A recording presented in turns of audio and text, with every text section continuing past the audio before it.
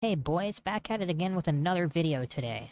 There's one thing that I want to mention, and it's the fact that this is not guaranteed to work on every system, since things are different per system. So please do not come up to me and say it did not work with pitchforks and knives and act like a screaming Twitter addict who goes on the website for the next controversial take and ruins someone's life to get that sweet, sweet dopamine hit. Today, I am going to show you how you can get your Quest 2 working on Linux. The big question is, why the fuck would you want to do this? It sounds like SteamVR on Linux is only for goons. This is not necessarily the case. There may be really good reasons why you'd want to do this, and probably one of the biggest reasons is the Steam Deck release. But another reason is just the fact that you've completely ditched Windows altogether and you really just want to play your favorite VR games through SteamVR. It's completely possible. Not perfect, but completely possible.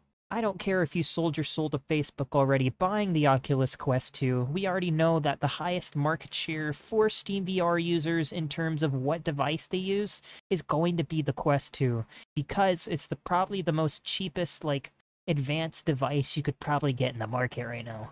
Any device cheaper than this is going to sacrifice a lot of things. But we're not even going to go into the specifics of why the Quest 2 is superior in terms of how cheap it is.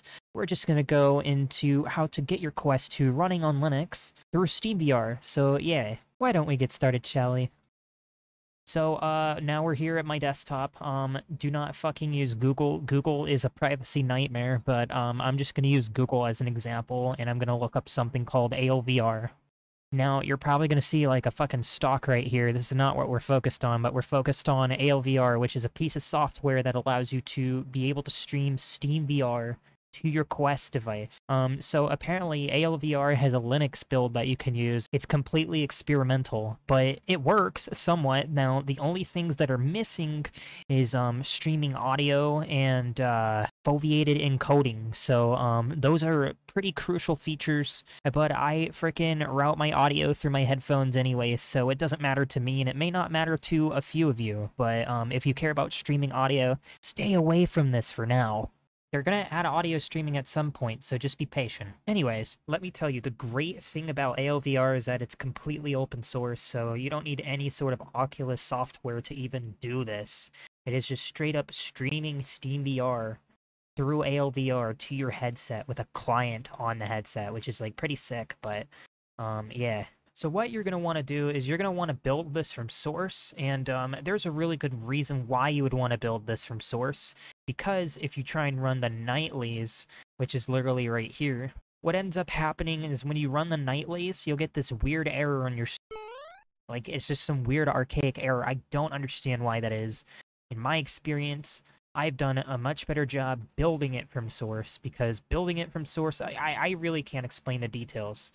But building it from source is going to be the best thing that you're possibly going to do for yourself. But what you're essentially going to do is you're going to look at this and you're going to follow the instructions on how to build all this. If you've never really built software from source before, it's completely fine. It's not the most easiest task in the world, but it's also not the most difficult. If you know how to follow instructions, then you're most likely going to get this right.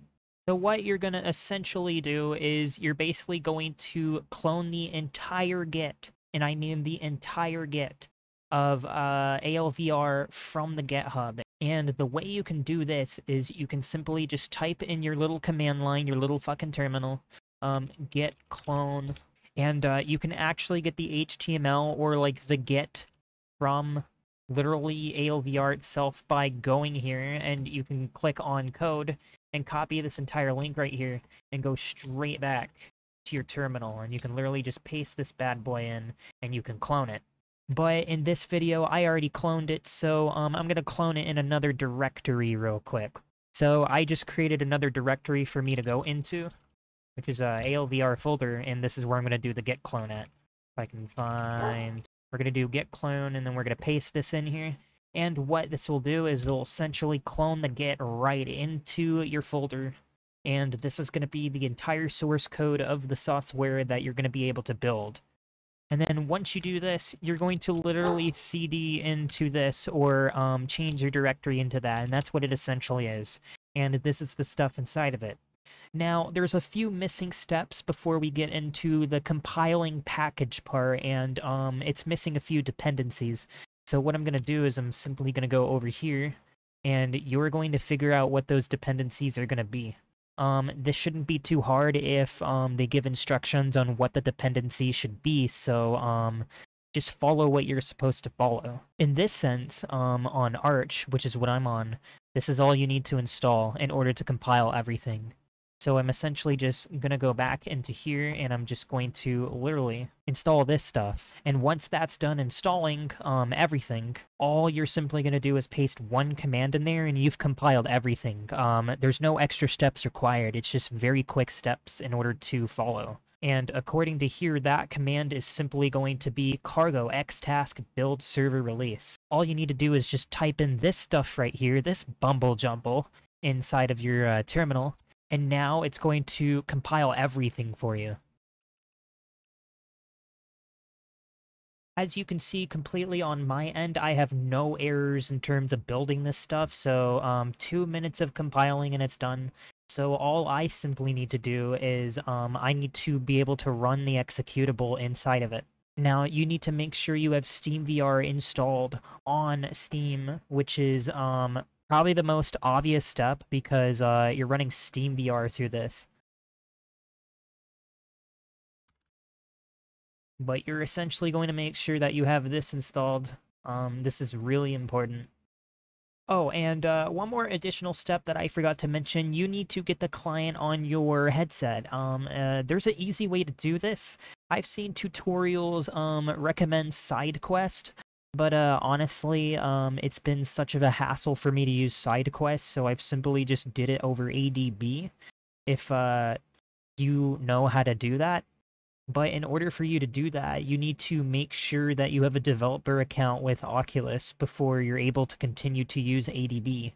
I know I told you to stay away from the nightly part of it, but for the client, it may not matter at the end of the day, at least in my experience, because I've downloaded the nightly client and it ran just fine. So what I'm going to do is I'm literally going to download the client of it, which is an APK file on your computer.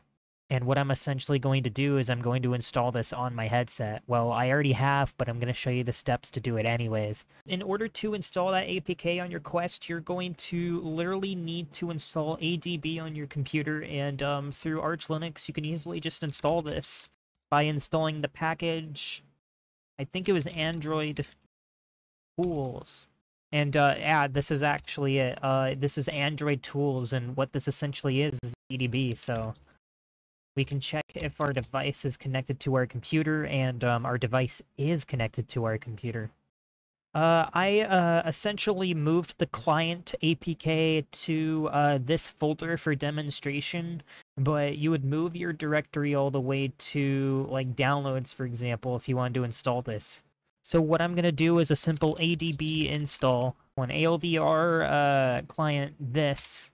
And what it's going to do is it's actually going to install this on your Oculus Quest after you allowed it to communicate with your computer. Once again, you're going to need a developer account, or you're going to enable developer settings through Oculus before you do this, because it's not going to allow you to do it if you're not a developer already. Don't worry, anybody can become a developer for Oculus Quest. It's literally just logging into your account through their website and enabling it. But I have essentially siloed an application onto the Quest that you run first, and then you essentially run the server, and it's going to be able to do this through SteamVR, so let's try it. From here, you're going to go to your ALVR folder that you already cloned earlier, and what you're simply going to do is you're going to go to build, and you are going to straight up run this executable.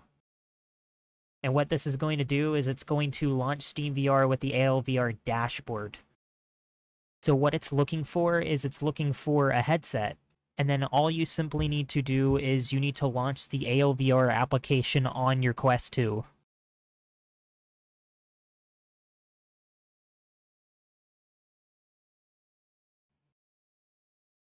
So I am essentially just launching this, and what you're going to do after you launch it is you're going to click on Trust on your ALVR client in order for it to connect.